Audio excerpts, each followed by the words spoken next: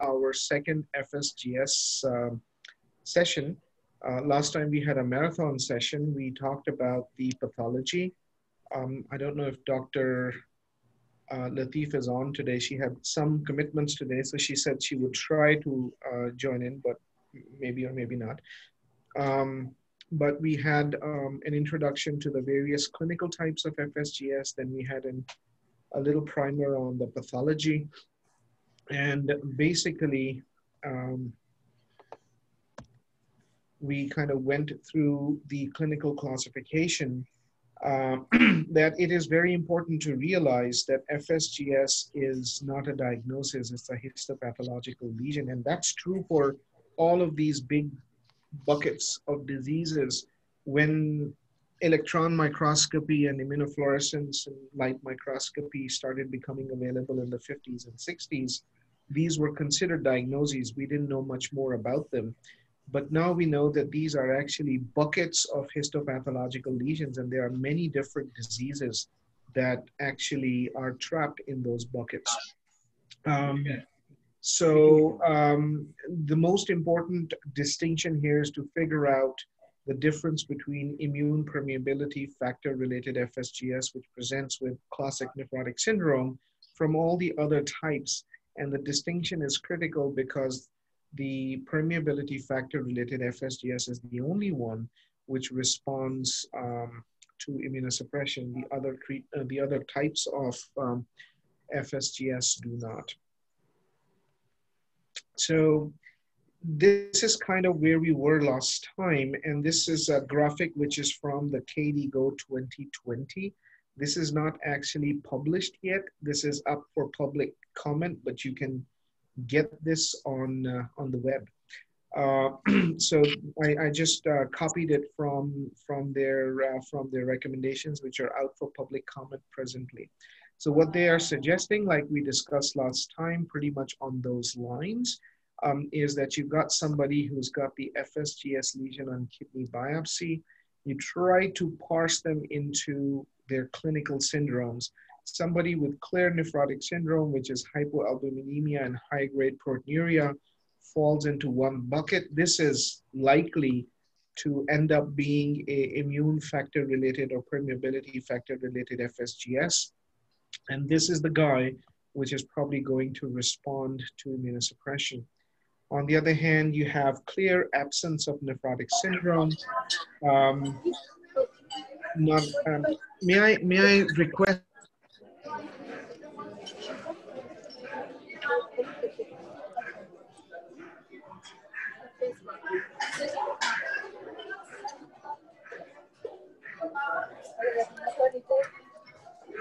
Can mute, I can mute it.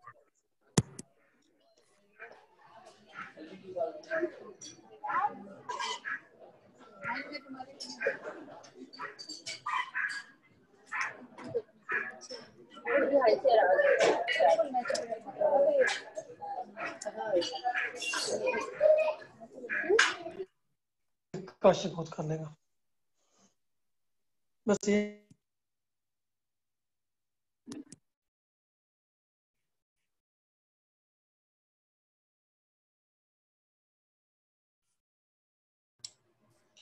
Dr. Agha, your microphone is on mute too.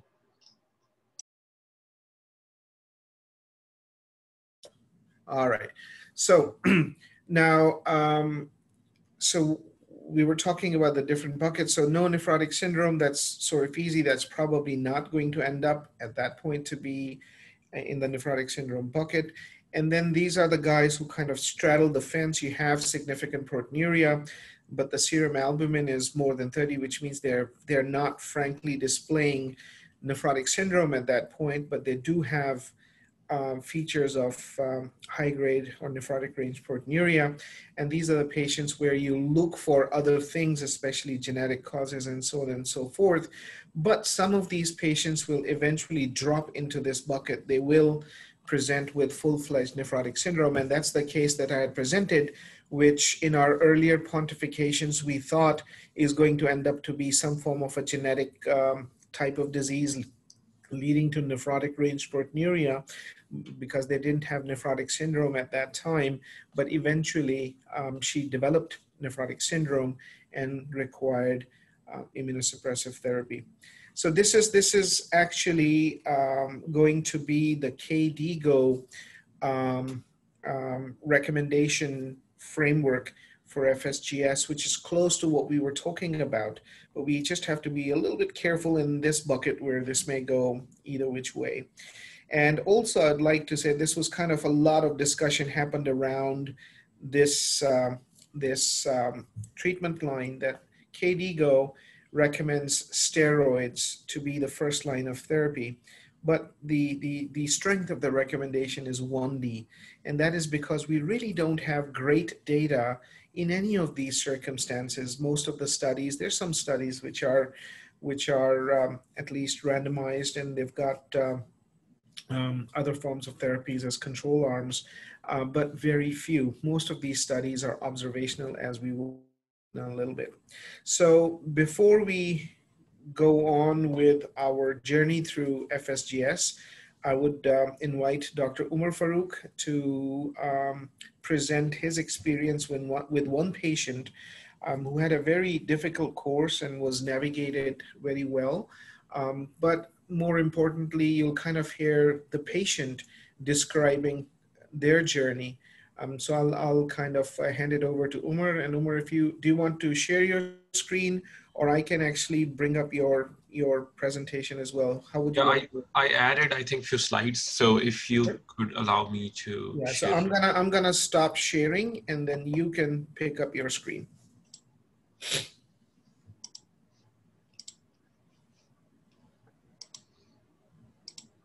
Okay, so can everyone see the screen and hear me? Yes. Looks yes. Okay, so this is not very traditional. It's kind of just flipping the way I will be presenting. This is patient's journey in patient's words. So my patient actually wrote a blog, and she has her own website. So I think my purpose is that just to share the perspective as what goes through patients' brains and heads and what they go through. I have a couple of learning points, teaching points, which I learned from this patient story, and I think some of those pain points are mutual and common. So I may ask you one or two questions, and if you can just type ABC as a polling way to kind of address that. So I will start that. Let me go to move this on the side. All right, the patient's own words, June 18th, 2016. Background story. February of that year, patient started with terrible headaches. May of 2016, other symptoms, blurred vision, swollen eyes. Patient, this was all labeled to stress and anxiety in her life, and how busy patient is. When headaches were bad, she went to physician, a brain MRI was done, which was not abnormal, which was not okay. And then she gained 10 pounds in one day. So her words, like 10 pounds in one day. Then patient noticed my ankles were missing and tree trunks were in their place. I tried to ignore, but by midday, I looked like the state of Marshmallow Man. So you probably have seen that. So I called my doctor, and then I think there was a discussion about a warmer weather and the fact that I was a busy mom of 4, and I'm on my feet most of the day. Fast forward a week later, my weight gain had ballooned another 12 pounds. So 10 pounds and now 12 pounds. The next morning, I received a phone call that my kidneys showed sign of disease, and I was scheduled for a series of tests. They arrived at diagnosis of nephrotic syndrome on June 1st. And the biopsy report came back. It showed FSGS, and she had classic tip lesion. So the next is, so she wrote in her blog, she continues to write, what does the future hold?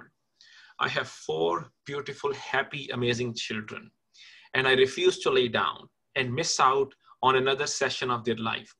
I'm trying my hardest to keep their social calendar just as busy as before my diagnosis.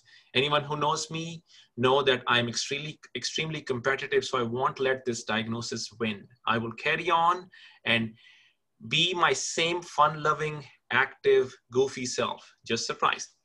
I'm fine and will continue to be fine. Please don't worry about me.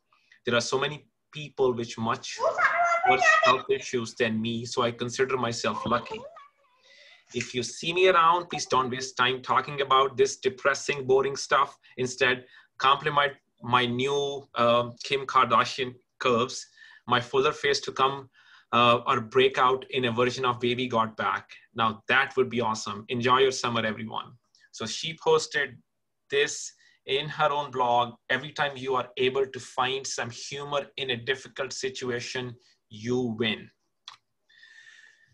Okay, next blog, June 26, 2016.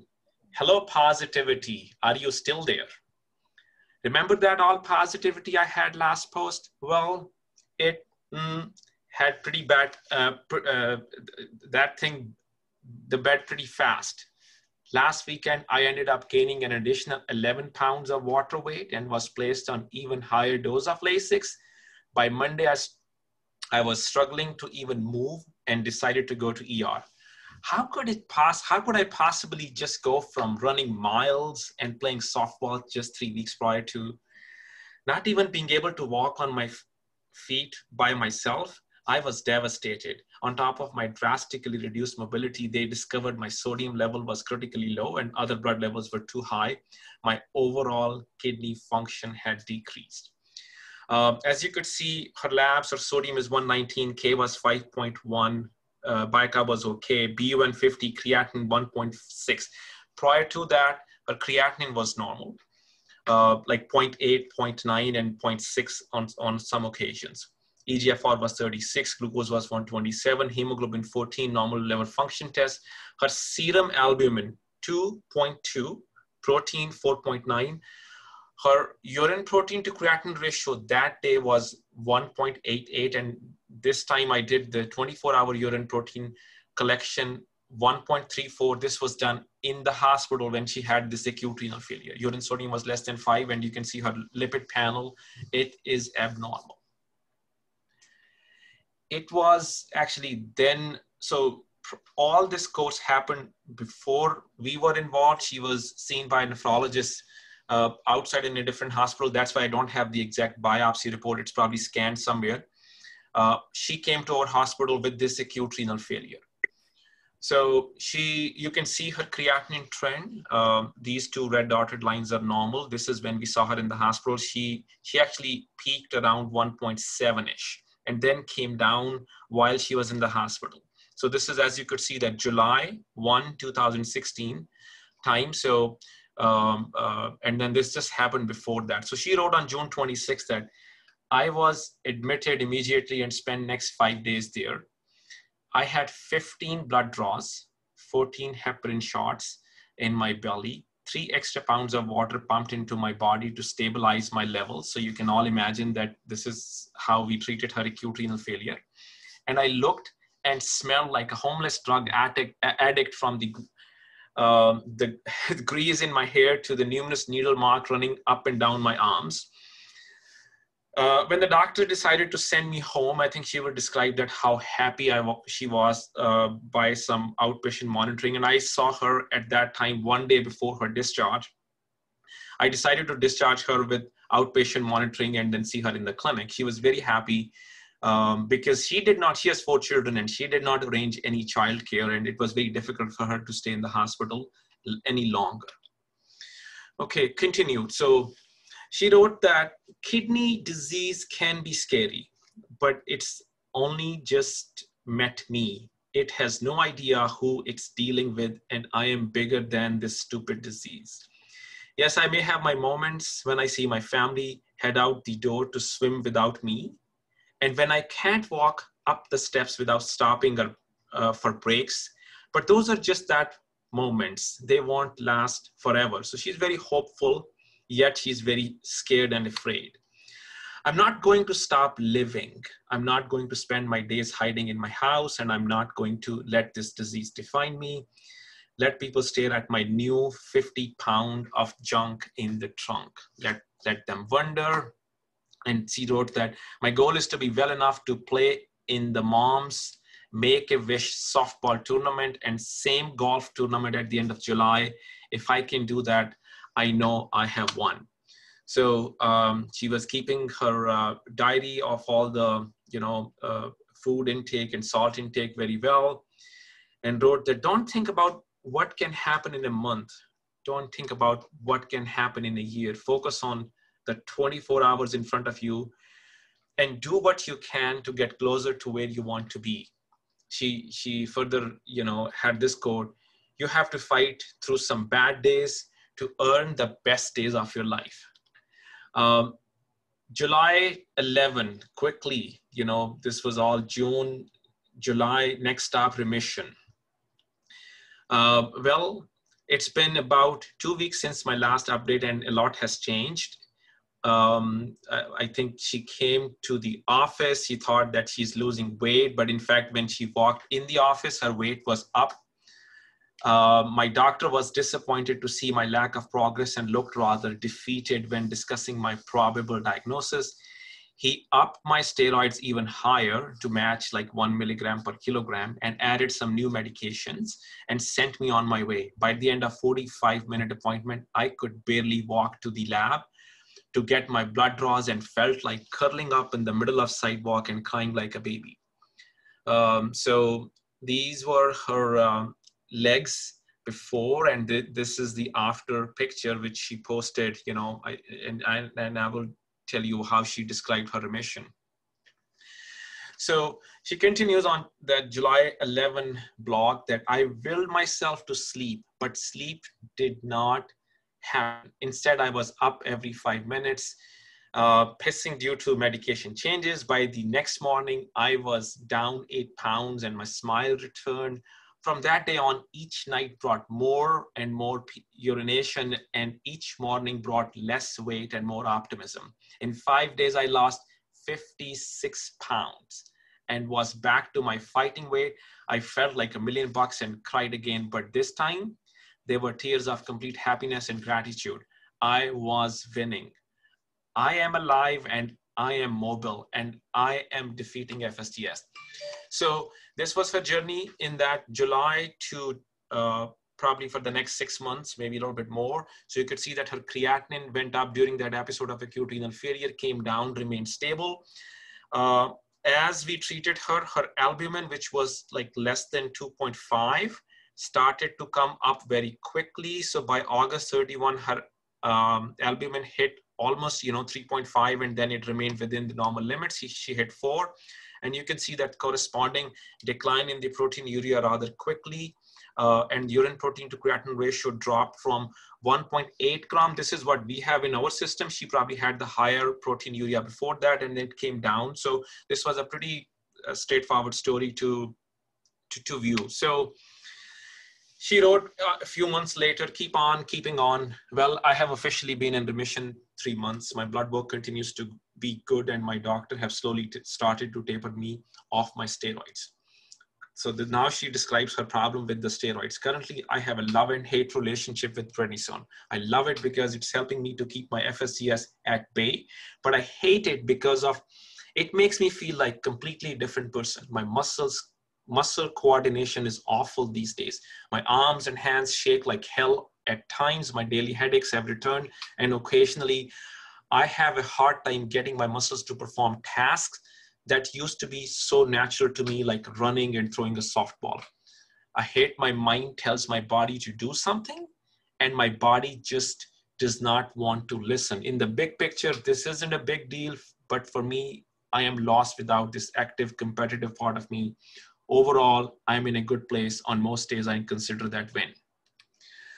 All right, so some of the discussion points, I think as I mentioned, the ARF with nephrotic syndrome. I think when I remember, Arslan mentioned that this is something they deal with all the time. Anasarca, how to manage that when it's really bad, and role of anticoagulation. So I think we covered anticoagulation, but I think this slide from the last time. So what are the reasons for AKI associated with nephrotic syndromes? It's commonly seen more often in minimal change disease than other types of nephrotic syndrome, but it has been seen, otherwise as well. Volume, either over-diuresis, patient is developed vomiting, diarrhea, or patient is very pre-renal. Could be ATN from volume and sepsis-related events. And if those patients need dialysis, that duration for dialysis may be a few weeks. I remember a patient of minimal change disease who was on dialysis for 6 months before he recovered. Toxic exposures in the part of the course of the patient, contrast, antibiotics, NSAIDs. Altered hemodynamics. So it's not only the decrease, effective arterial volume overall, but also there is there are changes in the hydraulic permeability and oncotic pressure inside the glomerulus, which actually leads to reduction in GFR by another 30%. On top of that, if there is intrarenal interstitial edema, I think this contributes. NSAID, ACE inhibitors, CNI, these are the added insult to the injury. You also see AIN, you can see AIN from diuretics or antibiotics, renal vein thrombosis. We should never be, we should always remember that. Or transformation of underlying GN, for example, crescentic GN, RPGN. Some patients with aggressive disease as a part of their original disease, like collapsing FSGS is very aggressive, and cast nephropathy. So these are some of the AKI associated with nephrotic syndromes. My question, I will ask you if you can just type or chat in your chat box, what do you see as the most common reason for acute renal failure associated with nephrotic syndrome in your practice? Can we have a response on that? I will stop here, give maybe a few seconds. A, then B. Ahad wrote A. Okay, so volume is winning. Anybody else?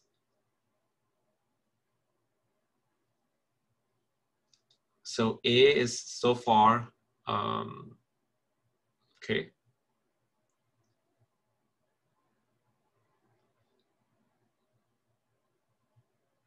So C, so we have one C, but predominantly this is A, okay.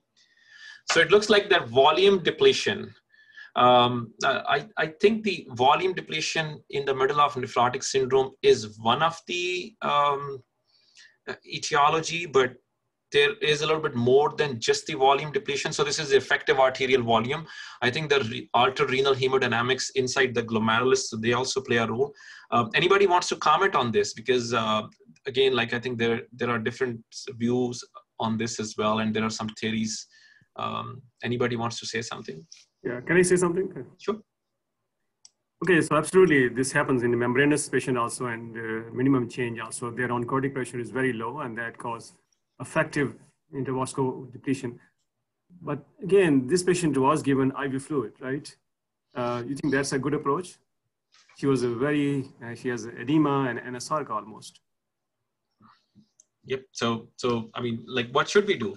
I think this is a question. So when she came in with acute renal failure, she was given 3 liters of IV fluids in the emergency room before they even called the nephrologist, and she was super swollen. She just could not, her hands, her eyes, her legs, they were full of fluid. So they didn't give her albumin, they gave her IV fluids, like regular IV fluids. So, so your question was, is that a good approach? Yes, that's my question. I mean, would you give that? I will not give IV fluid saline to this patient. Neither albumin, I mean, it's not indicated. Obviously, the treatment is basically steroids to decrease her, the inflammation. But giving IV fluid can make her like more venous congestion, and so can actually, decrease her GFR, in my opinion, my experience. Right, Dr. Masood, I will slightly differ in this point regarding the effective arterial blood volume. and the AKI, which is more like a pre-renal component in this patient. Steroids in FSGS will take a little while to work. It's a stubborn disease. So in this situation, which Omar is trying to test, whereas there's an effective arterial blood volume and you have a rise in creatinine, and it's an AKI-like situation, giving a bit of fluids or albumin will not harm this patient. That's why we discuss, I mean, it's opinion, but again, in my opinion, it causes, if we have seen this, cause more venous congestion, renal venous congestion, and actually can increase the creatinine. In this case, it's a bit different response. I mean, her creatinine went down, and sometimes when you give fluid, creatinine also gets diluted. It doesn't mean that GFR improves. When your creatinine gets diluted, similarly as patient's sodium went down because of hypervolemia, creatinine can also go down. So yeah, the venous congestion, which you are mentioning, the back pressure, that will happen in a cardiorenal setting. When your RV pressure will go up, then there will be a back pressure, and the pressure within the Bowman's capsule will increase. In that condition, your point is absolutely well taken, that the main cause of the filtration will be the back pressure and the pressure increase in the Bowman's capsule, but that will be a setting of a cardiorenal syndrome and increase RV pressure. So if you allow me and I can continue, I think so at that time, like when I presented the case, we were dealing with somebody with NSARCA and acute renal failure. So we gave her some break on diuretics for a day and two. She already got the IV fluids. So once her creatinine started to inch down, we resumed the diuretics at a lower dose. I think when the nephrology team was involved, they gave her albumin and diuretics together. So I think the next question is, how do you manage this severe NSARCA in the middle of severe nephrosis as well? So I tell my patients that dietary sodium restriction is actually more important than the water restriction itself. A lot of patients, once you put them on water restriction, and even in hyponatremia, they start using Gatorade. So some of the patients who wants to increase their protein intake, they are drinking the chicken corn soup, which has a lot of salt with it. So to me, salt is the magnet that draws a lot of water, and that starts like this perpetual cycle of this NSARCA. So really the salt restriction to me is the number one. These patients, when they're in the middle of this nephrosis and really bad nephrotic syndrome, they have diuretic resistance from multitude of causes. Poor absorption from the gut due to gut edema, so IV diuretics help. Albumin is very low. Lasix or those loop diuretics, they're highly protein bound.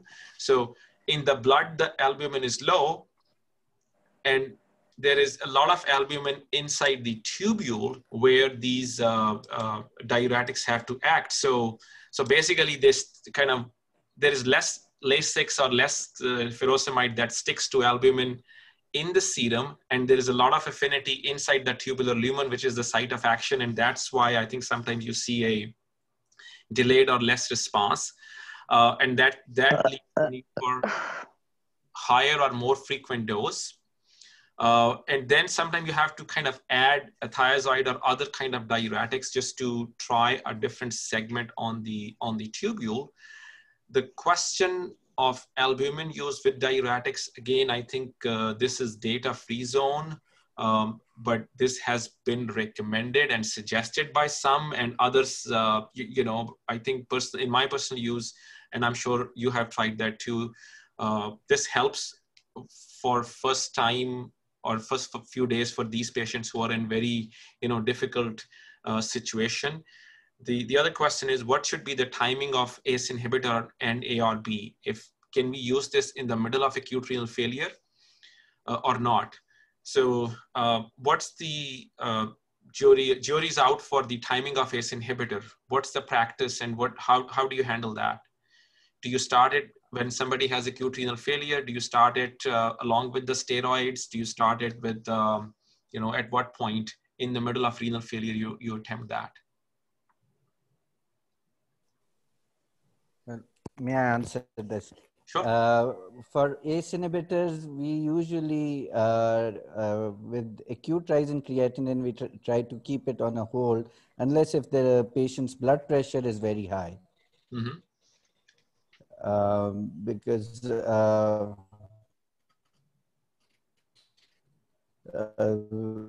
then we would know clearly that if the creatinine is not severe disease. So that's usually our practice. If the blood pressure is high, then we may consider it. Otherwise, we not. Yeah. So I think unless, you know, for example, for this patient, when we gave her a break on ACE inhibitor for day or two, when the creatinine started to improve, I actually started her on ACE inhibitor back, and her creatinine then continued to improve. So again, salt restriction is more than water restriction, is more important than water restriction. So we discussed the role of anticoagulation last time. I will summarize in maybe 30, 40 seconds. Farooq, can I comment one thing? Please. I'm sorry, I'm still stuck with that fluid thing on this patient. It's okay to have a discussion because we're all educated and nobody's wrong. We just a matter of different opinion. So this patient had low sodium also, like 119. Yes. And the sodium was low. What do you think? Sodium was low because patient was volume overloaded, right? Patient was like, you know, patient was in severe nephrosis and severe NSRK. So hyponatremia with urine sodium less than 5. Yeah. So she had hyponatremia because patient was volume overloaded and she was diluted. So in this case, I mean, the concept of the latest concept of giving fluid is totally changed. I mean, I do not worry too much about creatinine high. That's not my goal, is to bring the creatinine down. 1.6 doesn't bother me. I need to bring the patient's overall condition down. So in this case, if you give fluid with the low on-cortic pressure, it's going to end up in interstitium, and it will increase the edema in the tubules also. Mm-hmm. Just that, I mean, this, in my personal opinion, I could be wrong, but I think the patient actually described that. Even she didn't like that she was given 3 liters of fluid. Very smart patient. She knows urine what's going on. sodium is less than 5. This means that kidneys are sensing like low effective circulating volume. If the serum sodium is less than 120, this means there is a lot of water excess. So this patient is like, you know, that balance is up. The ADH is kind of playing its role as well. So there was a combination of volume depletion, effective arterial circulation volume depletion, and water excess causing all these abnormalities. And this happened while the diuretic dose in the outpatient was increased from 43 times a day to 83 times a day. And that's when she was very hypotensive. She was also, I mean, and I show you her initial labs. Dr. Irfan, you want to say something? Yeah, so I'll just make a couple of points here. The first thing is we have to kind of visualize what's going on with this patient. So she's terribly third spaced. And so the art of diuresis in these patients is to balance the rate at which you're mobilizing fluid from the intravascular compartment using diuretics with the rate of refill from the interstitium. So what happened in this particular patient's case is that they were looking at the peripheral edema. They were frustrated by the fact that the peripheral edema was not getting better. And they increased her diuretics to a point where they crashed her intravascular compartment. So she's still total body volume overloaded, but she's intravascularly very dry. So as Umar pointed out, the kidney is actually sensing this correctly. So she's intravascularly depleted. Once you're intravascularly depleted, you actually, through baroreceptors, sense the hypovolemia. And hypovolemia is a much stronger stimulus of ADH release than is osmolality change. So that's why you have a very high ADH state, which is pushing out all the water from the tubules back into the circulation. And you have a very high renin-angiotensin-aldosterone drive, which is pulling out all the sodium from the tubules into the circulation because the body is trying to conserve this. And that also is your indicator that if in this particular patient you started an ACE or an ARB, you'll probably crash this patient because she's actually maintaining whatever GFR she has on a very high renin-angiotensin drive. But so should we give her fluid or not? Is a very tricky question. So we can actually make the numbers look better, like Dr. Avas is saying, by giving her fluid. But what really needs to happen is we need to hold her diuretics and give it time to re-equilibrate. And she will backfill from her own tissues and start improving her GFR again. Albumin is always a very interesting question in these patients. And the paradigm we lift from management of cirrhotics. There's one big difference between cirrhotics and people who've got significant nephrosis, and that is that the kidneys are not leaking protein. So I have used albumin with diuretics in these patients when they get very refractory, but you have to realize that you're actually wasting a very, very expensive urine specimen. They're actually dumping half of that albumin into the urine pretty quickly because they're so frankly nephrotic. So in the olden times, we were taught, we used to think about this bioavailability thing because all the diuretics that actually get into the business end of the tubule have to go through the organic anion transporter in the proximal convoluted tubule, and that requires the albumin molecule to carry it to the OAT, otherwise they don't get through into where they need to be. But once they're in the tubule, Umar is absolutely right that when you've got nephrotic syndrome, half of that diuretic is actually complexed with the albumin and is not bioavailable to the sodium potassium 2 chloride channel. So it is always a little bit of an art here to figure out what dose of diuretic would be good for these patients. And sometimes we just get it wrong and they crash. And, you know, I have used albumin in those circumstances when it is very severe, but mostly what I've done is hold off on the diuretics and give them time, and they eventually start recuperating. So in this particular patient, when we gave them 3 liters of saline, 500 milliequivalents odd of sodium, that would have immediately third spaced into the tissues and pulled more fluid into the tissues. So 2 days later, she would say, my edema is worse. So it's a short-term gain, but there's a lot of pain involved with that.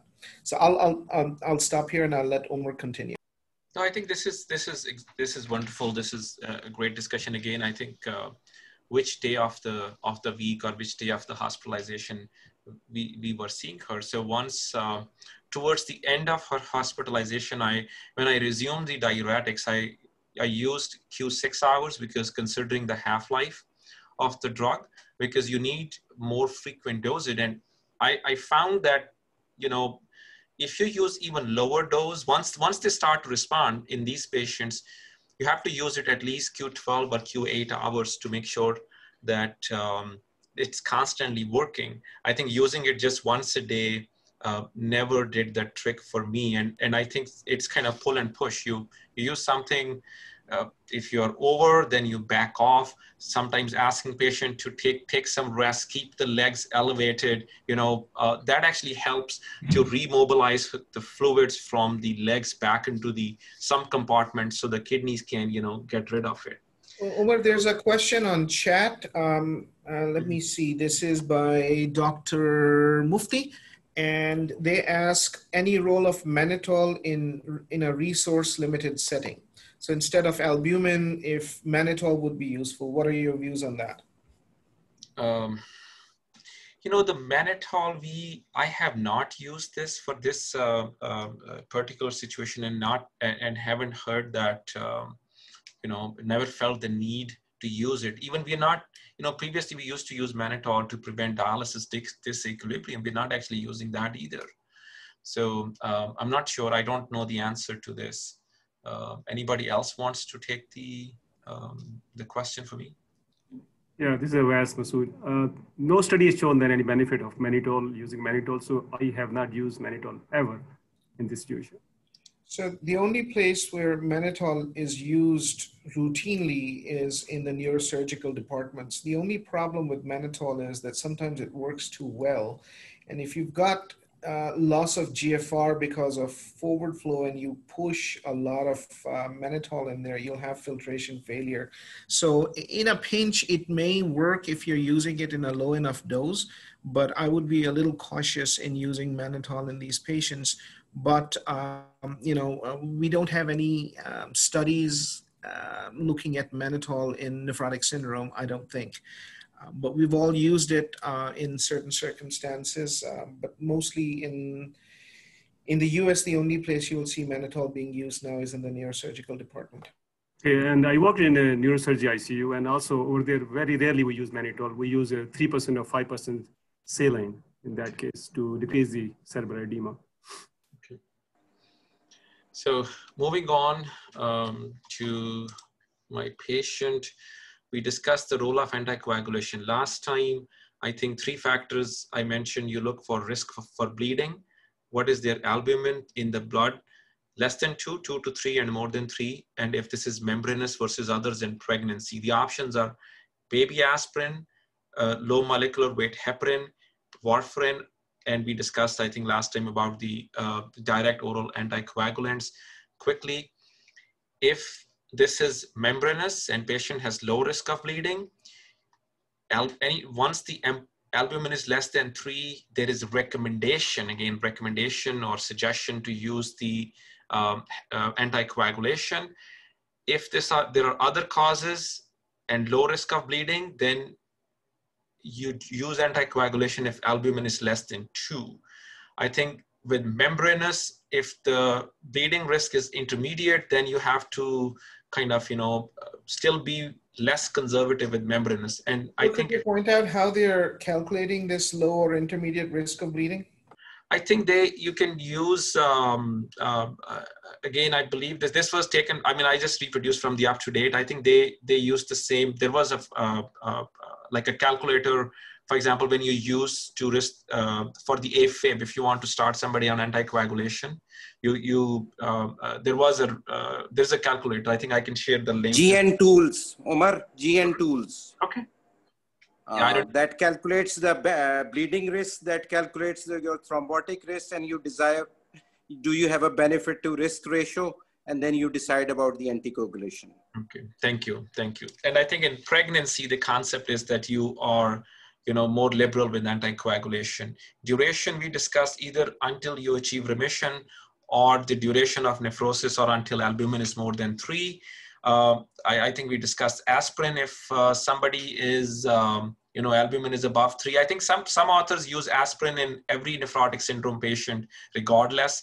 And the direct oral anticoagulation, these drugs, they will be used more and more, I can imagine, moving forward, although the experience is still kind of on the low side. So I think the question, we kind of had a detailed discussion about this last week as well, that whether you use the anticoagulation routinely or not. Maybe if I can keep presenting the case, because I know I'm already above my allocated time. So the story continues, and this was the first diagnosis and remission in 2016. There was a relapse in 2018, treated with steroids with quick response within 3 weeks or so, and patient completed a treatment, and patient is not very happy with steroids, and in very recently, 2020, she relapsed again, and let's see what she has to say. So these are the labs. Second relapse, basically this is the 3rd episode, but second relapse. So creatinine, as you could see, this is August, this is July. So creatinine has been between 0.6 and 0.8. Her glucose de novo has been high, and these are non-fasting labs. Other labs look pretty good.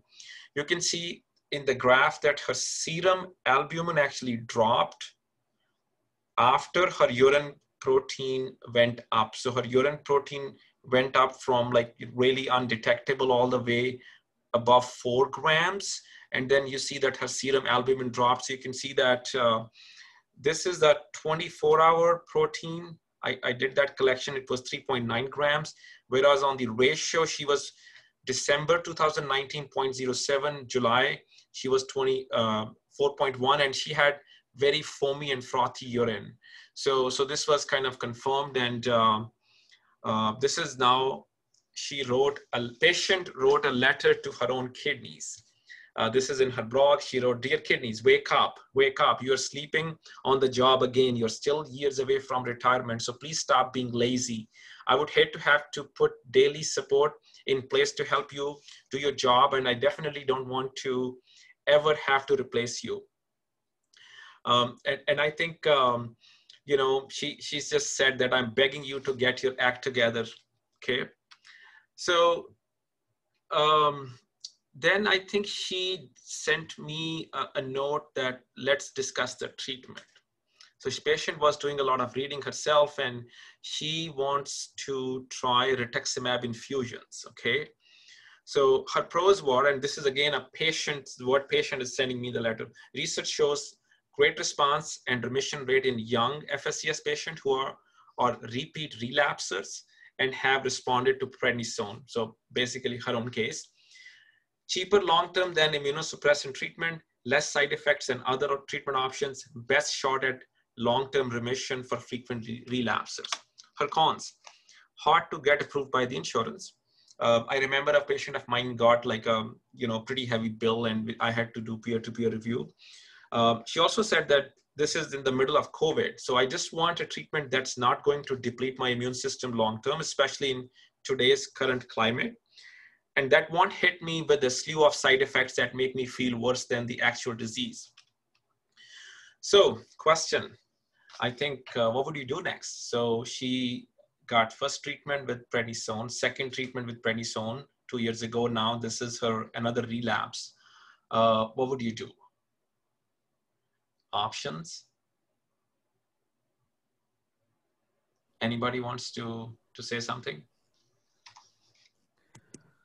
I would wait for other people to respond. I have some comments, but I'll wait for other people to comment first. I think I would give a trial of cyclosporin here because it's a tip lesion to begin with, which is known to have a very good response with cyclosporin. Good. So, or like your answer. Patient is asking for rituximab, and so, but I think I like your answer. Can I just, since it is responding to steroids, and if you take the case reports and literature about minimal change disease responding to rituximab, so I think there's a case to give rituximab also. Thank you, Dr. Tarif. I appreciate your response. On the chat channel, Dr. Mufti and Dr. Azmat both feel that cyclosporin would be a good option here. So it looks like that we have some votes for CNI, we have some votes for rituximab. I think both are like, what about CellCept? Does CellCept have like any role in this disease state? Okay, Dr. Lainwala is shaking his head. No. Okay, go ahead, please. Okay. CellCept in FSGS, in children especially, it works only if it's given with steroids, with long-term steroids. So you usually make them steroid dependent. And as soon as you want to taper them off, it's just, they go back having the same number of relapses. So in my experience, I don't think that MMF alone can stop these frequent relapses or steroid dependency. I appreciate. Anybody else wants to say, because I promised patient that I will be discussing this with all of you. And actually she wrote that in her blog too. Yeah. I mean, I have been, seeing patients. All right. Okay. Go ahead, please. First of all, I must apologize because I tried to raise hand thrice, but I think that wasn't the case. The old school way of unmuting yourself and trying to speak is the real way to do. Yeah, I can't see the hands. Maybe I don't have the right thing open. Let me see if I can open that up. But please go ahead, Dr. Aurangzeb. All right, maybe that was the case. So I was waiting because Dr. West just set the rules a while ago. So the thing is, I have a cognitive bias in favor of rituximab. So I think I should not be talking about that. And we'll be discussing more about rituximab when we discuss about the condition in Pakistan. I was just curious about that IV fluid thing that was the topic of the discussion a while ago.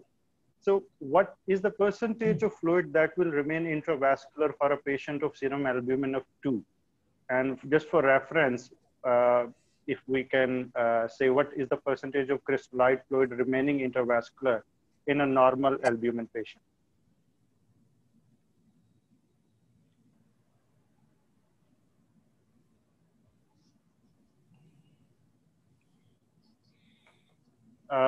Dr. Irfan, probably the mic is not open. No, I was waiting for Umar to field the question. So Umar, No, please. I think there was interruption, so I couldn't hear Yeah, everything. so the question Dr. Aurangzeb is asking is, in a person with an albumin of 4 compared to a person with an albumin of 2, what percentage of normal saline administered stays intravascular? I think this is a wonderful question. So I know for the dextrose, there is only 87 cc's that stays intravascular if you have a liter of D5 water. So for saline, when we did the calculation last time, I mean, not everything stays intravascular. Was it like 250 cc or something? But I mean, I just have to do the calculation again, 2/3, 1/3, and then. So you probably have the answer, Aurangzeb. Almost 2. But for an hypoalbumic patient, up to my understanding was it must be close to half of that. And so if we are giving 1 liter, so probably what is going to stay intravascularly is going to be 125 ml. And we are gifting almost 900 to the interstitial fluid. So probably for me, I don't think I have gone through the data for that, but I feel a little worried that I may worsen the third spacing in that case. So usually what we do or in my department. Yeah. So we just added insult to the injury. So patient is already third space. We are just kind of, no, that's not the case. No. Please don't say that. I'm just trying to understand the proper, the thought process that went behind it. Probably you were saying the patient and you were the better judge. Probably the patient was having an overdiuresis issue. I'm not sure. So in that case, patient does need an IV fluid. But for general understanding, if the patient is having generalized NSARCA and presenting an emergency and the diagnosis is intravascular volume depletion, probably holding on to the diuretics does the business and the patient gets fine in a couple of days. Yeah, I think you're right. And again, the discussion was by the ER physician, not by us.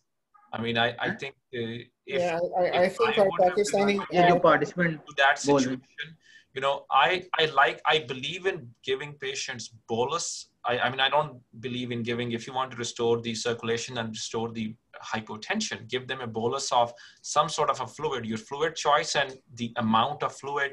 I mean, if I were they called me, I would give maybe a 500 cc of 5% albumin, give her break on, you know, diuretics for 2-3 days, let the creatinine stabilize, and then resume my diuretics at rather a lower dose. But the patient was hypotensive. She was dizzy. She was kind of, you know, how when they present to the ER, the ER physician, you know, this is the kind of, you know, again, I think we discussed in the sepsis talk that by the time we are with these sepsis bundles, you know, with anytime they see hypotension, these things, they just kind of pour the fluids. So, but I agree. I think if I would have been called, you know, I would just give like a trial of 5% albumin, just give a break on diuretics for a day or two, let the jets cool off, and then, you know, resume my diuretics. Dr. Tarif, you want to say something? Yes, I just want to, you know, narrate one, you know, occasion when I was just starting my fellowship, and I was called early in the morning. The radiologist, one of the radiologist consultants' wife came in, and she had nephrotic syndrome. She was like fully loaded with fluid, just like the same case as you were saying. And the albumin was on the low side. I just went in and told them, okay, restrict the fluid, restrict the salt and everything. And then, you know, she was thirsty because she was intravascularly depleted, although she was kind of maintaining her blood pressure. So my attending, Dr. Jose Arruda, just came in And he said, he talked to them and they told about this thing. And he said, oh, no, no, no, no, just drink fluid, whatever you want. Don't worry about it. And we'll take care of it. So I think that was the time that I realized that if the patient is intravascularly depleted, as Dr. Irfan was saying, you have to make sure, you know, the intake output from the body and from the intravascular space and the third space. So it is an art of managing your diuretics, the oral fluid intake, or maybe an albumin infusion sometimes. And there's no right or wrong answer right away. So you have to see your patient and just give them the albumin. If they require albumin, it's very low.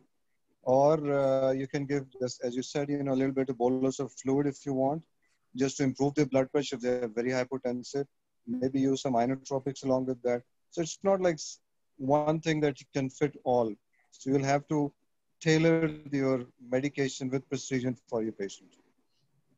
No, I fully agree. I think this you summarized very well. And then how patient described when she lost 56 pounds at home, you know, that was, it's actually that day it's just because she went into remission and her kidneys were picking up on the slack, not that, you know, diuretics or anything else was, you know, when she lost like a lot of fluid in one week, this was because she just achieved remission. So these are biological diseases. Things are dynamic. Maybe we keep trying with diuretics and everything, they are resistant, and all of a sudden the disease is just started to respond to steroids, and then patient, you know, the body kind of took care of the volume status itself. So I think coming back to this question that patient now asks me, this is my, you know, third time I have it. I don't want to use steroids. Can I give my opinion? Because I think I'm officially host. That's why I don't have the option of raising hand. Otherwise, I would obviously raise my hand.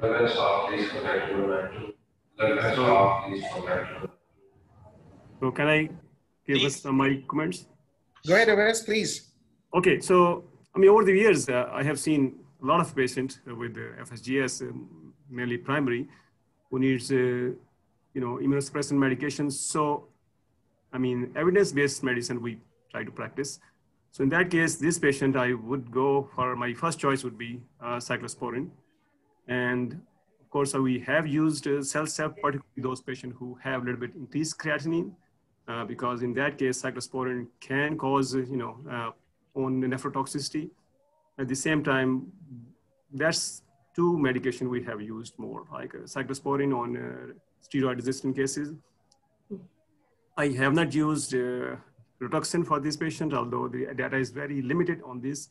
And also, actually, I was thinking about using Actor in future, because that is also available now in sub-Q prep. So these are a few options we have: cyclosporin, CellCept, Rituxan also, but very limited data, and also the ACTH Actor.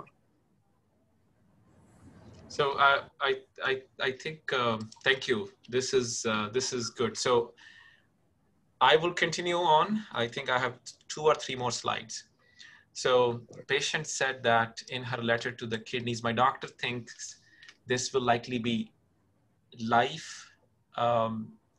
Periods of good, then periods of bad. I'm trying a new treatment this time around. It's an anti-rejection drug given to patients after transplant called tacrolimus. Fingers crossed this works. So what I did that, I think, like similar to what I was supposed to discuss with all of you, I actually discussed with my other colleagues in the division as well, and we discussed the patient wants to do rituximab, what should we do? And I think this thought was given to us, like, you know, this may keep coming back again and again. Rituximab, just consider it as a big gun or maybe your last resort option. So keep those big guns in the back pocket for later. Just tell patient that maybe, you know, you can try something different than steroids, and we did move to CNI. So this was the House's opinion as well, and I think this matches with what you just summarized. So I opted to use tacrolimus without any steroids. So patient wrote that my doctor is going to be a part of an international research team, which all of you are, and is planning on presenting my case to them. I'm hopeful the right treatment can be found to help me keep my own kidneys kicking for many, many more years. Alrighty, so we gave her, and just like, you can see that this is a graph for tacrolimus level. I think this reached to 4.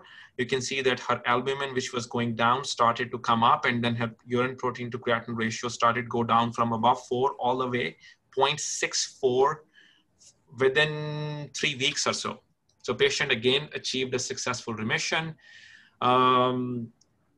She continues that I know this isn't the end of the world and that many people are fighting much tougher battles, but it still kicks up my anxiety a lot.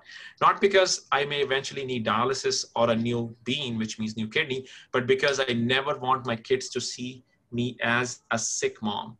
I don't want to miss a practice, a game, a parent-teacher conference, a princess dance party, a driveway basketball game, or a 27-minute recap of a 5-minute fortnight battle. I simply just want to be mom.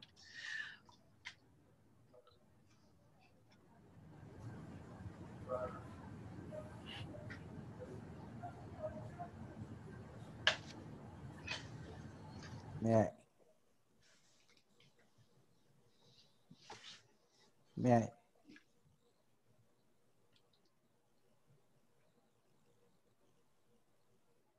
Dr. Lenwala, please go ahead. Yes, I'm seeing we are fortunate that Dr. Ejaz is also in our group. Dr. Ejaz is our senior professor at SIUT, and I think he has at least twice or more than twice experience than me dealing with these nephrotic syndromes. Sir, what is your opinion in these cases about the UT?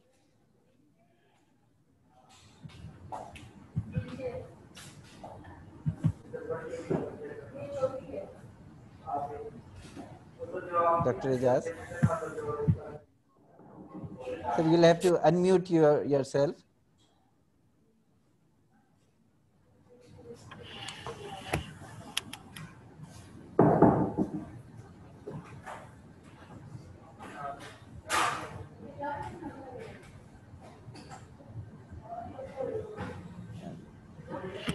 Yes.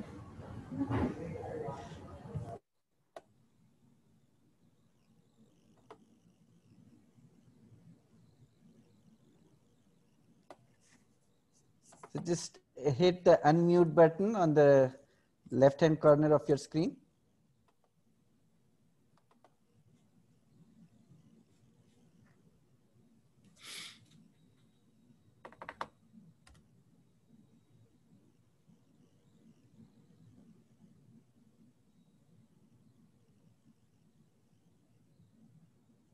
Can you hear me now? Yes, yes, sir. Yeah, I was, because I'm not very familiar with this mode of communication. I was listening with interest what you were discussing, and yes. So the question on the forum is that, yes, the question on the forum is first about the anticoagulation. Here on this forum, everyone is of an opinion of using anticoagulation more frequently, and the usual practice guidelines from KDIGO, when we were discussing, you said that we don't follow this because of our limitations. So can you elaborate on that, please? Yeah, I mean, our peculiar problem is at SIUT, we see half or 60% of the patient coming from villages. And it is very difficult to maintain anticoagulation and follow up anticoagulation people who are living in remote villages. The only other preparation which is available in Pakistan is rivaroxaban, and it is slightly costly for our population. I agree with all the participants that patients with membranous nephropathy should be put on anticoagulation if the serum albumin is less than 2. I'm not sure whether all the patients with serum albumin between 2 and 3 should go on anticoagulation, especially in our setting where the monitoring is a problem. I have not seen much spontaneous thromboembolic event in patients with focal and segmental glomerulosclerosis. So we don't usually anticoagulate patients with FSGS even if the serum albumin is less than 2, although this is again a debatable issue among the academic center. The last thing I was listening with interest, the last case, the female who has received 2 courses of prednisolone, and on both occasions she went into remission, and now third time she is reluctant to undergo prednisolone therapy because of side effects she had experienced in past. I agree that as far as I am concerned, I would go for calcineurin inhibitor, either cyclosporine or tacrolimus. There is very little data to support that rituximab will induce long-term remission in such patients. I haven't seen any study to large study to support the use of rituximab. The last thing which I was just wondering that from pediatric literature, there was a case in the past that patients who are frequently relapsing, although in this case she is not, of giving prednisolone and cyclophosphamide once, and they may go into long-lasting remission.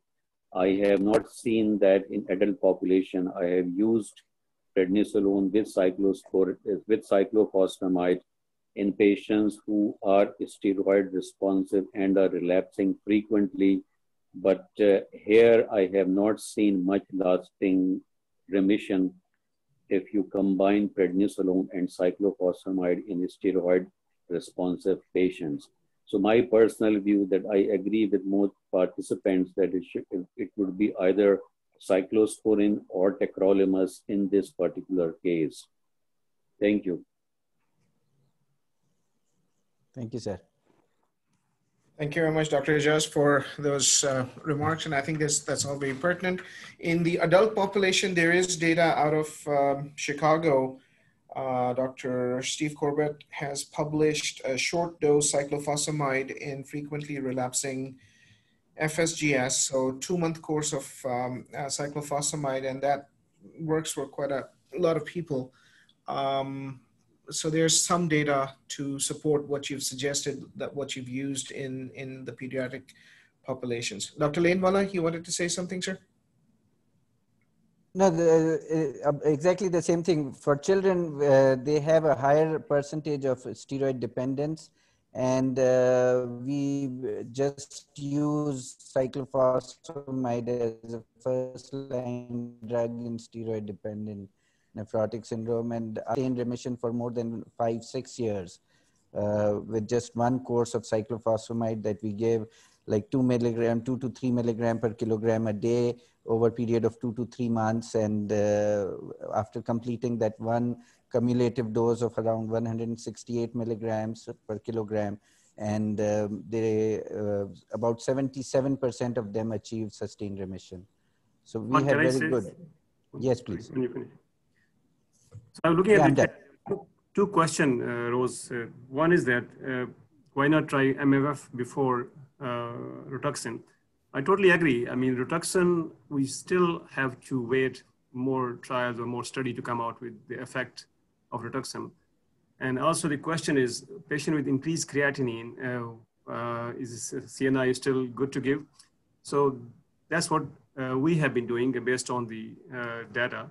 That patient who has increased creatinine like 2 or high or 1.8 or high, I would rather avoid tacrolimus or cyclosporine, would go with CellCept in that case. And so same thing, if you have to give CNI, and female particularly, I would go for tacrolimus because have less cosmetic side effects, and also it's a slightly better medication than cyclosporine. So we should not, in my opinion, not jump up to tacrolimus, although potential is great, but we have to follow, evidence-based medicine.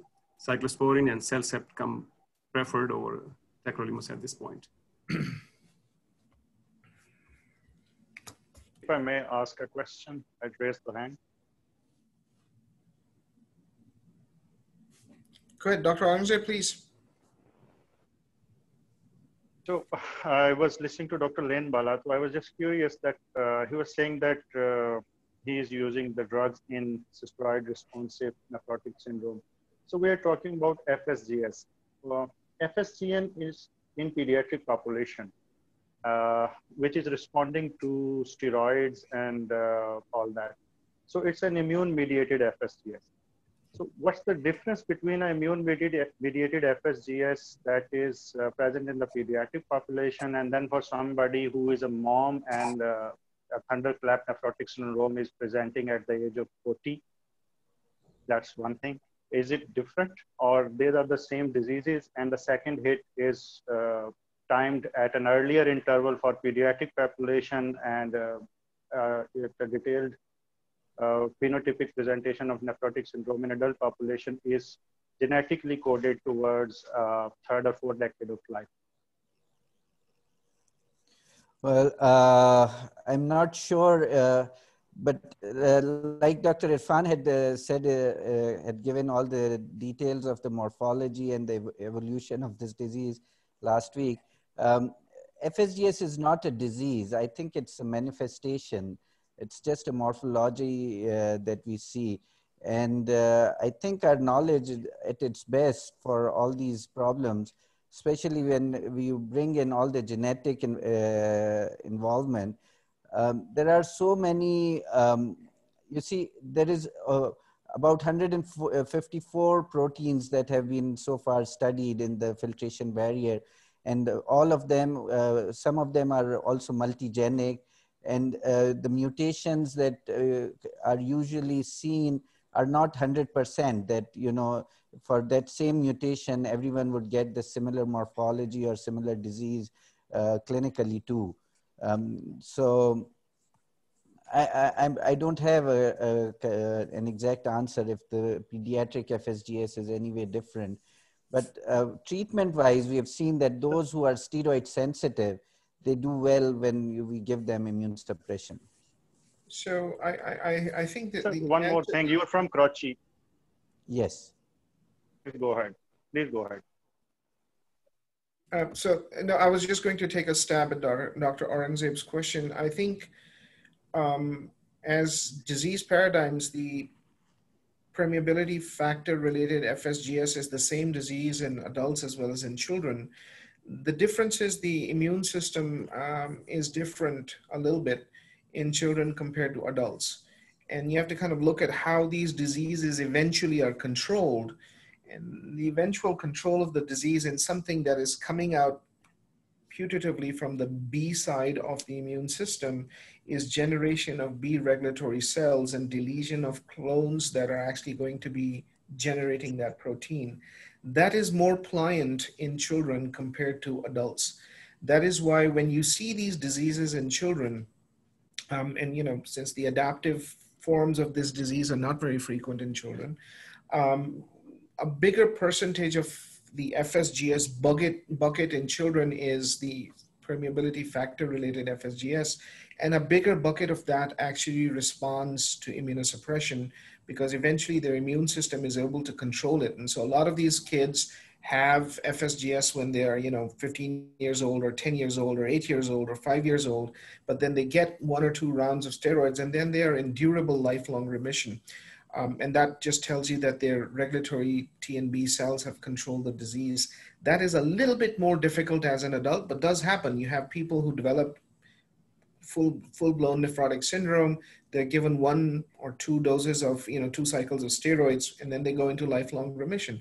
There are some that would progress. So the disease is an immune imbalance disease, and it depends on how the body repairs itself. You had another question, Dr. Aurangzeb, before I rudely interrupted. I was just curious about Dr. Lainwala is practicing in Karachi, and in Liari, there is a population who is black. They are physically strong, just like people from sub-Saharan Africa. So is there any more frequency of collapsing FSGS in those patients? For example, I was just thinking, is APOL1, you can't check APOL1 in Pakistan, but do you feel like collapsing FSGS is relatively more frequent in those people who are from that phenotype? Interesting observation. I'm not sure. We have about 15,000 children with nephrotic syndrome registered with us. Out of them, at the top of my head, I would say less than 1% would be from that Liari area, that Afro-American phenotype. There are other members of my team. And if Dr. Ejaz could comment on the adult population too, because probably in pediatric population, collapsing FSGS is not that frequent. In the adult population, mostly it is. So I just study history too. Those people that are situated in Liari, they have a background from Africa. So Dr. Ejaz may be able to comment if those are having more frequency of collapsing FSGS or not, because you are mostly concerned with the pediatric population. Yes, I mean the hospital where we practice, Ali and myself, it is adjacent to Liari town, so most of the patients come there. But I have not seen more frequent collapsing FSGS in those adult patients, which are probably from African ancestry. There may be a slightly higher frequency of SLE in this population, which we have observed. But all the ethnic races who come to SIUT from different part of Pakistan, we have seen collapsing FSGS in all of them nearly equally. So in my just observation, it's not particularly more common in the residents of Liari. Thank you, sir. Okay, so in the interest of time, because we are terribly, terribly behind again, so I'm going to just power through some of the cases that we had. We've already had a very good discussion on various aspects of FSGS, and some of these things have already been discussed. So I'm gonna just quickly move through the various cases that we had. And it is about, we're 1 hour and 20 minutes into the talk, so I'm gonna maybe stop in about 15, 20 minutes so that friends in Pakistan can have a decent night's sleep. So this is a 37-year-old African-American male, no significant past medical history, a little obese from our standards, morbidly obese for the rest of the world. Developed acute onset swelling of his feet in October of 2019, mildly elevated blood pressure. He had 22 grams of protein in the urine, albumin was 1.9, creatinine was 1.5. His serial I'm sorry, Dr. Aga, can you just sort of share your screen, please? Yeah, screen share karne, please. Sorry to interrupt. Hang on. Let's see. Are you not able to see my screen? Right. I can. Let's do it again. Oh, now. No, I just broke out of it. So I'm going to go back into this share screen mode. There we go. So the biopsy, so the kappa lambda ratio was 2.01, which is a little abnormal. Biopsy light microscopy showed 43 gloms. None of them were globally sclerotic. 4 had focal sclerosis.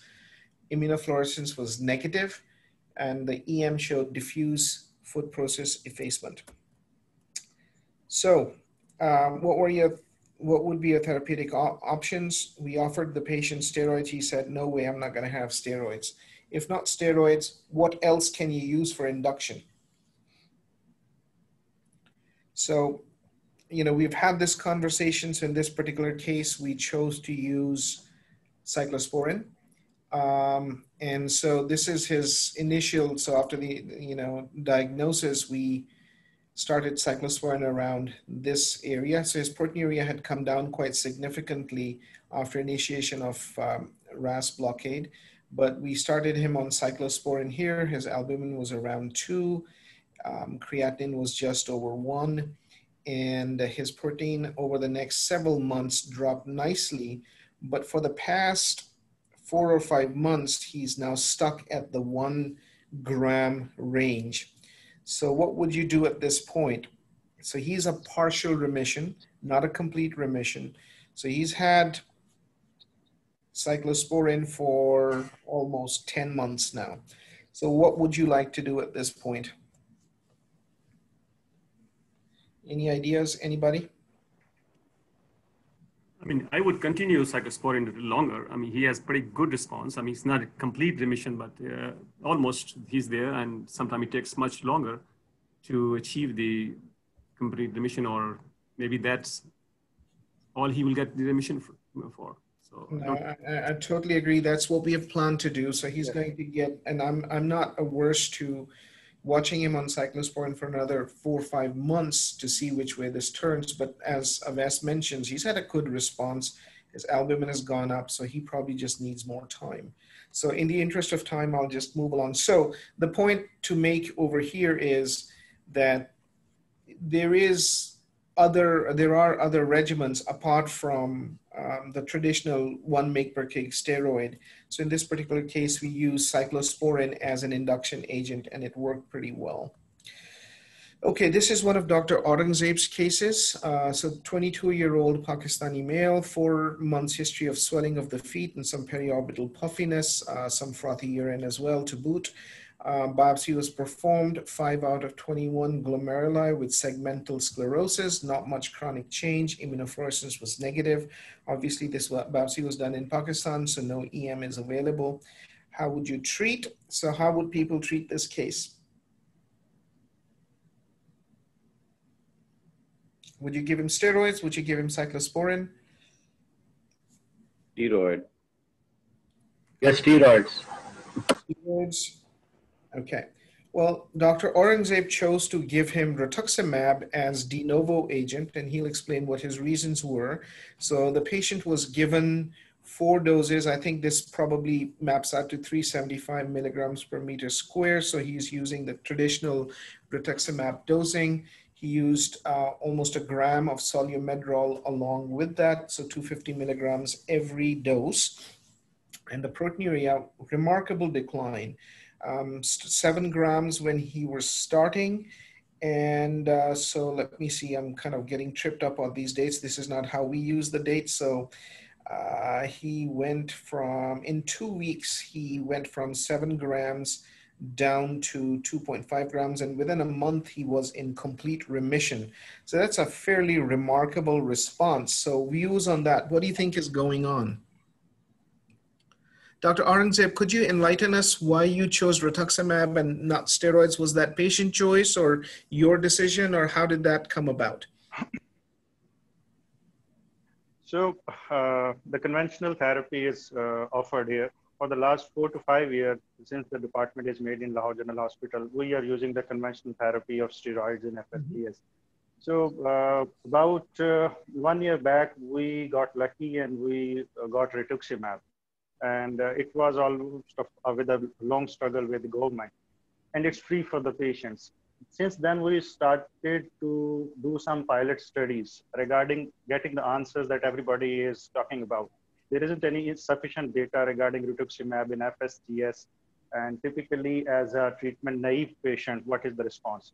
So this patient was part of a pilot study in which we tried to give 10 patients of FSGS who were treatment naive rituximab. And it was one of those cases. And this was an informed consent after taking complete consent with the patient and telling that you are a part of a study and steroid therapy is the norm and it will be given if you plan not to be a part of it. And that was the result. So any hypotheses on how the rituximab is actually working here? Because the patient dropped from 7 grams to complete remission within 3 to 4 weeks. That's really, really fast. That's minimal change territory. That's not FSGS territory. So what kind of FSGS, was this tip lesion or was this an NOS lesion? Do you remember? Yeah, the thing is, I'm not really sure. And the reason for I'm not sure is for the last 10 years, I can just remember few cases in which actually this FSGS was reported something except for NOS type. So FSGS by default in Pakistan, it's NOS type. So still now, Dr. Mudassir, nephrohistopathologist, is really helping us out, and the learning curve is really increasing sharply. But still, we are not being reported about the actual subtype of FSGS as we speak, generally. So, I mean, just for the sake of discussion, you could almost generate a hypothesis that the response is to solumedrol and not to the rituximab. Because the house is open for that. This is how response is really, really fast, but this is a phenomenal response, and it looks like the patient has had a durable response at 6 months. There's no relapse, and I assume they're off of all treatment, correct? So yes, sir. That was part of the plan. We did not keep these patients on ACE and ARBs, and we wanted to see what was the response, and that was also informed to the patient that you're going to be subjected to a new regime, and we are going to follow that. Right. This is certainly a hypothesis generating regimen. So obviously, you need to come up with some form of a trial setting to test this hypothesis. But this is very good response for this particular patient. All right. So then we have a 40-year-old female. This is a case we discussed last time. So this is the index case here where this is in 2017. She presented, 48-year-old white female, presented with full-blown nephrotic syndrome. We gave her steroids and she had a very good response over the next 4 to 5 months as would be expected. So this is where she came off of therapy slowly. This is 2017. In early 2019, she had a relapse. At that point, she was given another course of steroids and she quietened down again, but within a few months she broke through again, and this time she refused to take steroids at all. Calcineurin inhibitor was tried for about 2 or 3 months here, but there was no response of note. So at that point, what we did was we put her back on steroids. She had a very good response, and looking at her frequent relapses and the fact that she hadn't responded well to cyclosporin, although the trial period was short, but looking at her steroid responsiveness, she was given rituximab here. And so far, she is in complete remission since that time. So that's kind of what we did for this particular frequently relapsing case. And so the question is, in this particular situation, if you're going to use rituximab, and again, the data for this is very scant and it's limited to case reports and case series only, where there's an inherent publication bias. You only publish stuff that works. So if you've done 4 patients and 3 of them didn't work, but the 4th one worked, you're likely to present the 4th one into the literature and it's going to get accepted as an abstract or as a case report. So you have to kind of keep all of that, so large pinch of salt with this. But at this point, once people go into response with rituximab, should we wait for a relapse or should we keep dosing rituximab for a few years like we do in ANCA-associated vasculitis to maintain remission? What are the group's views on that? Any ideas on that?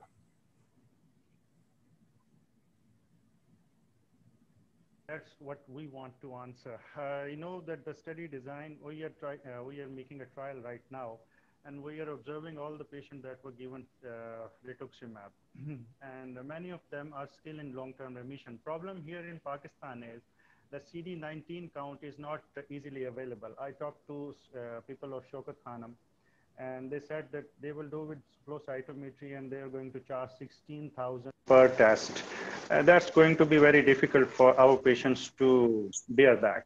So for us, we are just observing, and I don't know the answer, but in future, we, just like Manit said, 2 and 3, we may try to make a regime out of it, where we divide the patients into 2 groups, one having 6 monthly supplemental dose and other just waiting for relapse or CD19, whichever we can use as a tool.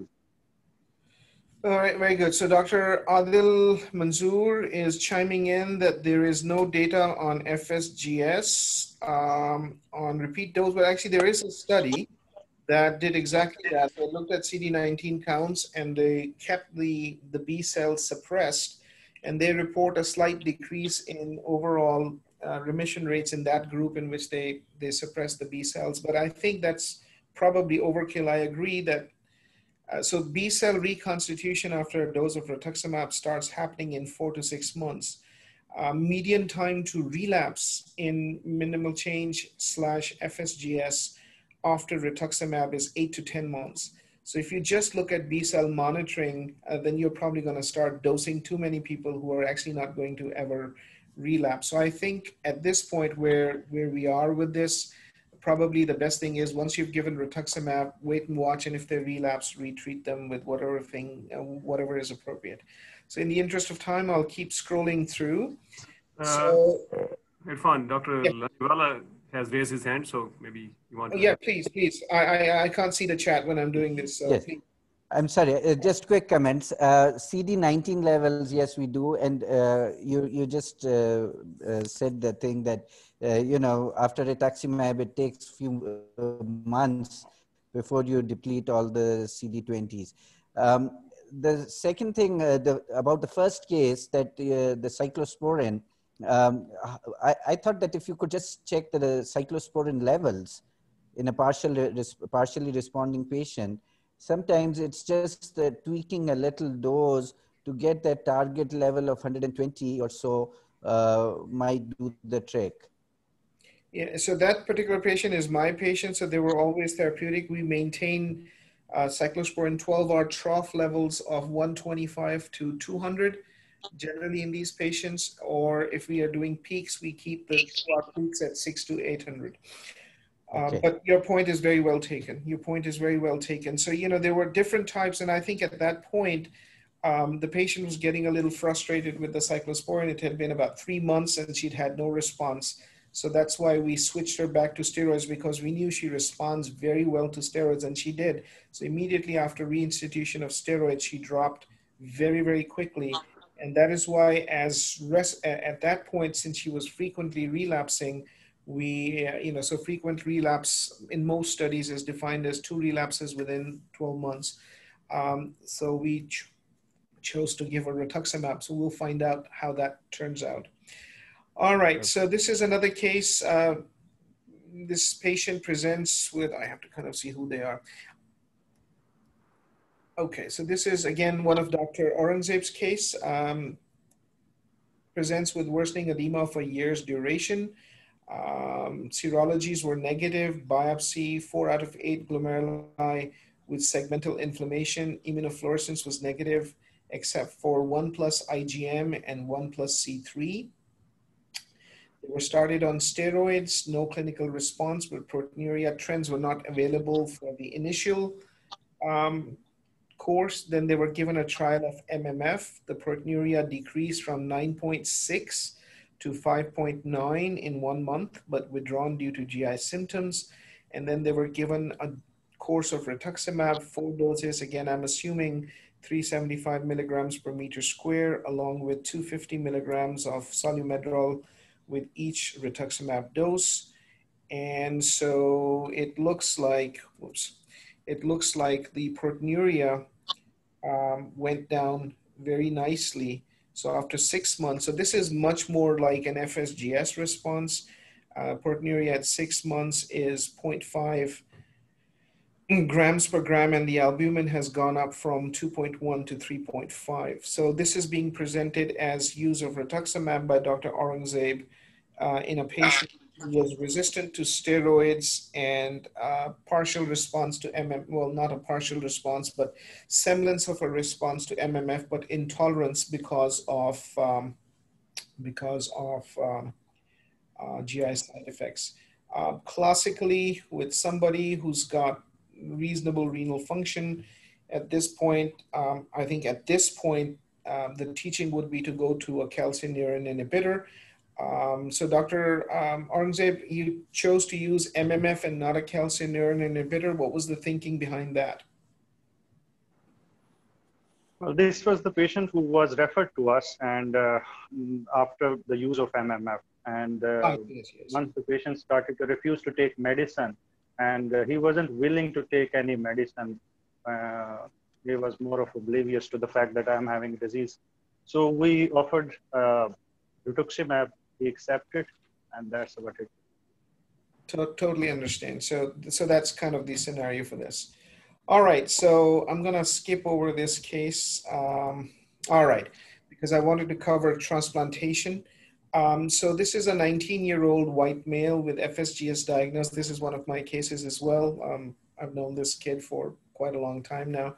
19-year-old white male at the time when I saw him first, diagnosed when he was diagnosed with FSGS when he was 8 years old, received a living related kidney transplant donated by his father at age 9. 10 years later, so that's when I was seeing him, developed advanced allograft dysfunction. Biopsy showed advanced glomerulosclerosis, TG, and FSGS. He received his second living related kidney transplant donated by mom preemptively at age 19. So first of all, what do you guys think of this? What was his risk for FSGS recurrence, and would you have taken mom's kidney to preemptively transplant him? There would be different opinions on this. Probably not. Any transplanters in the group? I'm sorry, Aves, go ahead, sorry.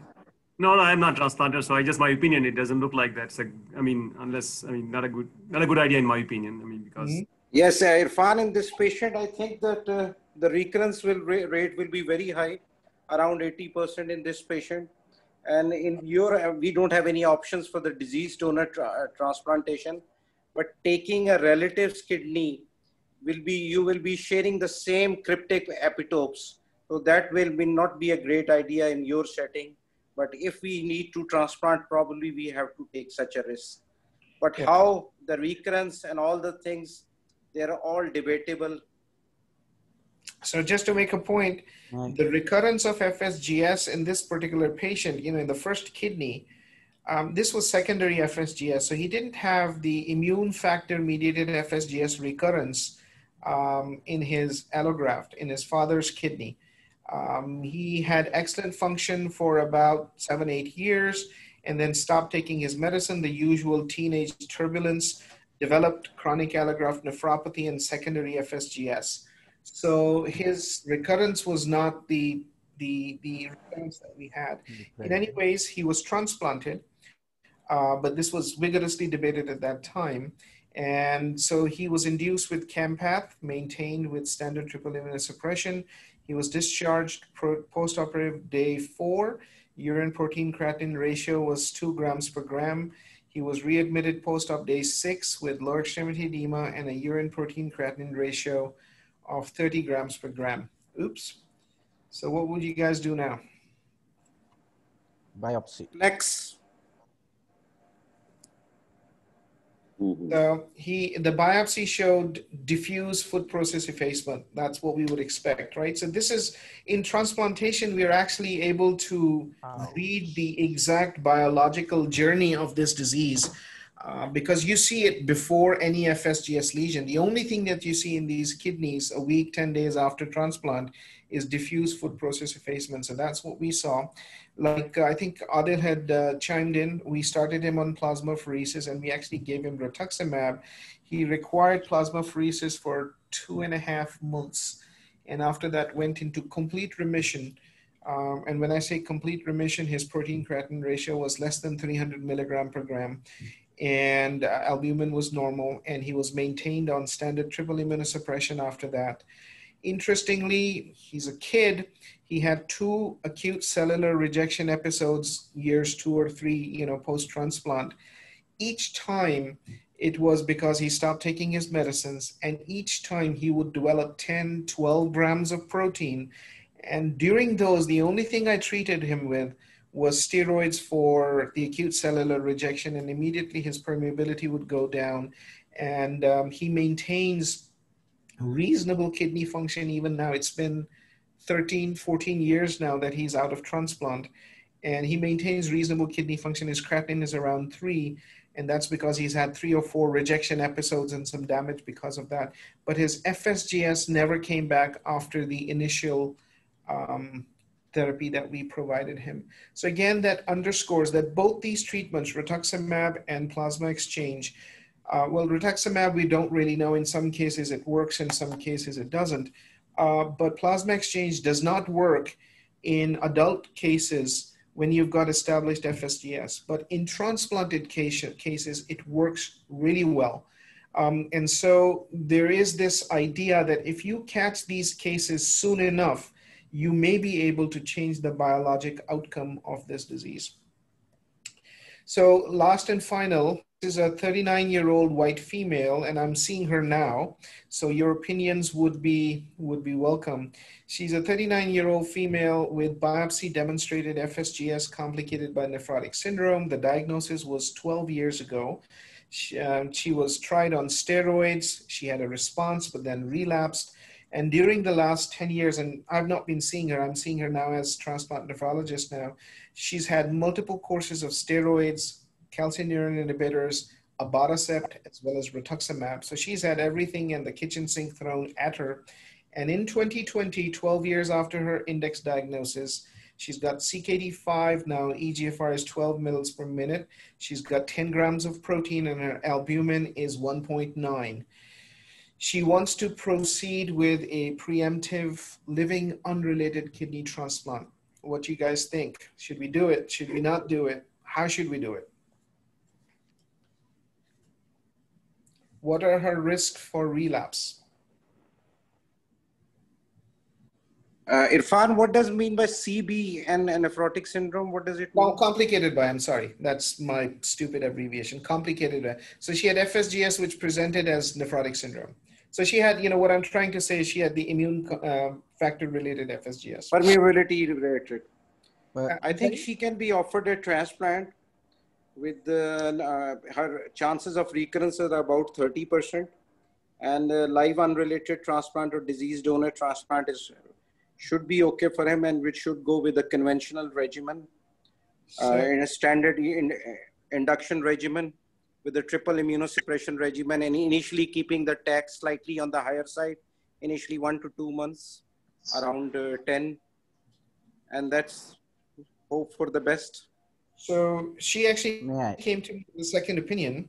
She went to another transplant center first, and the transplant center said, we need to take both your kidneys out. Really? No. So would you want to do that? No, I don't think Mayo Clinic people have done it in the far in pediatrics, but I don't think their results are encouraging. Yeah, why would you take the kidneys out, actually? Why would you want to take the kidneys out? I think that only logic in this patient was the problem is in diagnosing post-transplant FSGS, because there is already proteinuria in this patient. So it will be difficult for them to pick up an early post-transplant recurrence. But usually after the first 1 month, this proteinuria in these transplanted kidneys usually goes away because of the decreased blood flow in the kidneys. But it will be difficult within the first month to pick up a new proteinuria. What they can do, they can quantify the baseline proteinuria, and then they can look on, is there any increase in the proteinuria post-transplant? I think that's one reason, and that's exactly right. You know, you have a lot of ambivalence post-transplant. You don't know where the protein is coming from. The other thing that the other transplant, which is a very good transplant center, so I mean, different opinions are different opinions. So they were worried that the albumin is too low and she's still nephrotic, so she would be hypercoagulable, and they were worried about thrombotic events, you know, allograft thrombosis in the immediate post-transplant period, which I think is not enough of a reason to take kidneys out. Actually, there's a consortium called Tango, which looks at GNs and so on and so forth, and they've looked at this in patients who've had nephrectomies done prior to transplantation, and the relapse rate actually goes up because it is thought that the old kidneys actually act as sponges for the circulating factor. So if you have less substrate for that, then more of that is going to home into the transplanted kidney and cause a problem. So we plan to move forward with a preemptive living transplant, but what we are actually planning to do, given her course, is to start immunosuppression post-op day -10. So we'll start her, give her a running start and have a very low threshold for pheresing her. Her actually, I would suggest her relapse rate is going to be higher than 30%. So the 30% relapse rate that is quoted in the literature is diluted by the fact that that includes sometimes your adaptive FSGSs and your genetic FSGSs and other things which don't relapse. The only thing that actually relapses is the immune factor mediated FSGS. So if you just look at horses at apples and not be confounded by the oranges, then the relapse rate of immune factor related FSGS is actually a little bit higher, 50% in the first transplant, 80% in the second. So her risk is a little bit more than 30%, but I think she would definitely benefit from kidney transplantation, and we'll hope to navigate her. The thing that makes me worried is that she has been resistant to everything known to man that can treat this disease. So if she relapses, we would like to catch her very, very early and treat her very aggressively if we're going to have any hope of being successful. So this is, I think, all the cases we have. Any final thoughts, questions, comments before we adjourn? I wants to say something, and I regarding this last question. Yes. Please go ahead. Please go ahead, sir. Dr. I'm sorry. Dr. Abdul Mansoor has raised his hand. So. Yeah, go ahead, please. Okay. My question to Dr. Umar is that, Umar, why you opt for, in your lady the tacrolimus monotherapy? Because the studies for FSGS regarding the response regarding complete and partial remission is better when it is accompanied by a low dose steroids, 0.15 milligram per kg body weight. Any reasons in that patient? Yes, quickly. So I told her like options are Prograf, like tacrolimus with steroids or without steroids. I shared the data, but because of her bad side effects profile from steroids in the past, she absolutely refused to even talk about steroids. So we decided to try tacrolimus monotherapy. She responded very quickly. Within 3 weeks, she's back in remission. Thank you. Patient choice. May I just give a comment about this recurrence of FSGS in transplants, especially the child. In our experience, and I think I've read this in literature too, that one of the key factors that can determine the recurrence rate is the progress of FSGS. If it's a steroid sensitive one, and if it has taken years to go into renal failure, then the chances of relapse recurrence are quite low as compared to the ones who would rapidly go into ESRD within 6 months. And for the second case, number 9, what you've said that you would start immune suppression 10 days before. What we usually do at SIUT is we do plasmapheresis 5 days before the transplant and give a rituximab before transplant in such cases where you have evidence of FSGS and you have this proteinuria, and you give them this and then you do the transplant. And the third answer that I had for the preemptive nephrectomies, it's probably thought that if you remove those kidneys, you will decrease the proteinuria from the native kidneys and the syndrome immediately after transplant. All valid points.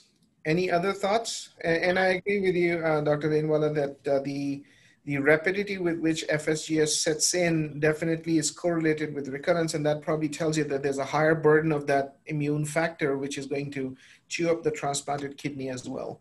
So, good. Irfan, yes. There is another question from Dr. Mateen Akram. Yes.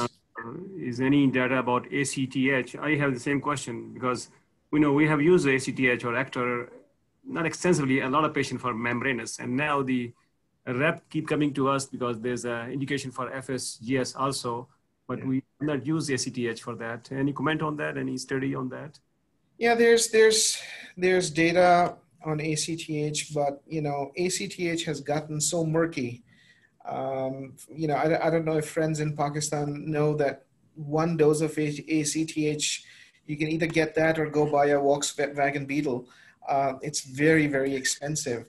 And so if you're going to have somebody on therapy for 6 months, 9 months, something with Acthar, that's very, very expensive. So most of their data, when they're actually marketing this very, very aggressively, most of their data is like rituximab. It's case reports, case series. And when you start parsing that data, it is not very strong. It is not very robust. So I have not yet used Acthar for FSGS. I just don't feel that we are there. It's just, to my mind, for FSGS, a very expensive steroid substitute. But right. I'm open to, I'm biased against it. I told you in the first thing, when I'm putting up questions, Acthar is always the wrong answer. But I'm biased. I don't like the drug, and I just think that they have marketed it egregiously. There's really very little randomized controlled data on something which is this expensive. They should have better data than that. But I'm very... I have the same feeling, because it's so expensive medication and they're marketing so aggressively, and I get defensive about that. I need to be very, very convinced to use that. And now they're saying that because it's available in sub-Q dose, it's much easier to use. I saw actually other day a patient who is using this for sarcoidosis, and she went into remission with the sub-Q. Yeah, but I have some experience with ACTH, and I would like to share that. Back in Pakistan, we have ACTH that is imported from India by the name of Actum prolongatum. And we used that about 18 months back. And for the 4 months, we were able to use it. Then, due to some Which is he used for, membranous or FSGS? What do you use for? Membrane? Yeah, I'm coming towards that. We started with membranous, and the result was good. But unfortunately, before we could get a complete course of at least 6 months or so, we had to stop because of non-availability. And it wasn't that expensive, I should add to that, because 18 international dose was given, and one ampule was used for about 3 weeks time. So it was 5,000 rupees per 3 weeks. So in Pakistan, imported ACTH from India wasn't that bad. Except from membranous, we used it. Let me just quickly interject. We're probably talking about different drugs. So ACTH has been around forever. I mean, we were using ACTH in the 1980s. This is Acthar gel, which is a slightly different formulation. So were you using, Dr. Aurangzeb, Acthar gel or ACTH? Because Acthar gel in the US, one shot is $23,000. That's sweet. Go ahead. So I was using ACTH, and we used it for FSGS too. So that's really, really expensive that you told me. But in FSGS, the result was not that bad to begin with. But there was only 2 cases, and we were able to use that for 3 months. One of them did respond, other one did not. And I just want to add a few more things. You rightly said that there is a publication bias regarding the rare responses, and that's true for me too. Like the case that I shared regarding rituximab working in a steroid non-responding patient. I think we used initially 4 cases who were not responding to steroid, and only one of them had a complete remission, one had partial remission, and 2 did not respond. So we are populating data, but my plea is that rituximab, according to up to date, they are quoting a case series of 10 cases of steroid-resistant FSGS, and then saying that rituximab cannot be used in any case of resistant FSGS, even at the last. And if for ACTH or gel, they are giving some encouraging remarks. And I think from Chicago, a group from Chicago is reported to be using Acthar gel successfully in FSGS. But yes, these were not randomized case control studies. These were case series. I was just curious about case number 9, Dr. Irfan. Does bortezomib ring any bell? Can we use that in some cases?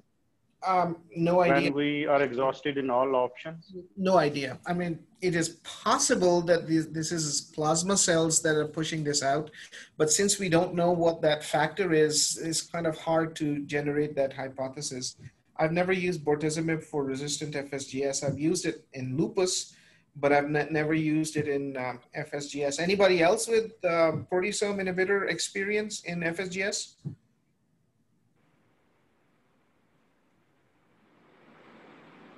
No one? Dr. Aurangzeb, have you used it, bortezomib, in FSGS? Well, I haven't used it. I am used to experimenting few of the stuff, but this is not something that I've used because it's available in Pakistan. But I need some data to convince myself to generate the hypothesis. I was just curious about another fact, sir. You were telling about the recurrence of FSGS in permeability factor related FSGS. So let's suppose if somebody is having autosomal recessive FSGS with nephrin and podocin absent and he's being transplanted. What are the chances of that patient having antibody associated directed against nephrin or podocin in the post-transplant period? And that may lead to FSGS and proteinuria. We actually talked about it last time. I mentioned that last time. And I've actually seen a case of that. They had anti-nephrin antibodies, which were causing FSGS, and we were able to freeze them out of it. So that can happen. And one-time pheresis is good? You don't have to do that again? For long pheresis, we were able to track the antibody levels.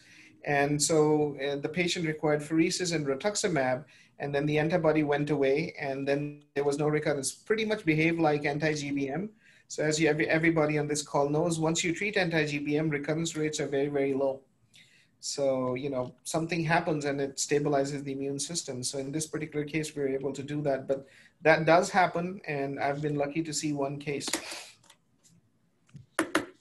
Any other questions before we were getting again to the 2-hour mark, which is something I wanted to avoid, but I think there was good discussion. We all learned a lot. Any final points before we close the session? Yeah, just Irfan, one important point also I just want to emphasize that there should be a point of no return in patients with FSGS. That whenever you are starting any patient on calcineurin inhibitors, look, there is any vasculopathy on the biopsy, that patient may not do very well on calcineurin inhibitors with a lot of vascular changes on biopsy. The number 2 is once there is a lot of chronicity and creatinine is about in the range of 3, probably no treatment will work. So not to immunosuppress this patient further and save the further immunosuppression for the transplant.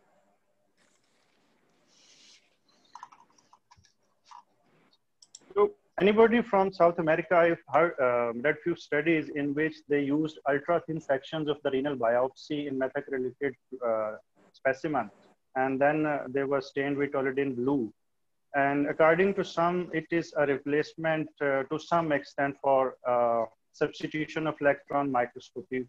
For a third world country like us, case reports like that seems to be very exciting. Anybody having experience like that?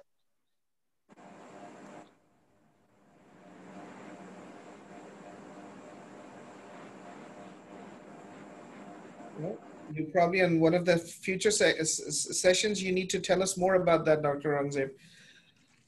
So that's that. I think it's 3 p.m. So, I mean, like, yeah, midnight, I think it's time to adjourn. I That's why I had to say something I'm not saying. I'll keep myself for next time. So three of us are on call. All right, guys. Thank you very much, everybody, for joining. And we will, so the next session would be in October now, the first Sunday of October. And on popular demand, we will be dealing with lupus nephritis. And then the first Sunday in November, we will... IgA? Actually, you know what? I can't do the first Sunday in November. It's my son's wedding. So he would probably want me there. We'll figure something out. The rest of the crew can probably do IgA nephropathy. All right. Okay. Very good. Sounds good, everybody. Thank you. Thank you for joining, and have a good day, everybody. Thank you. Thank you. Thank you. Assalamu alaikum. Doctors. Allah.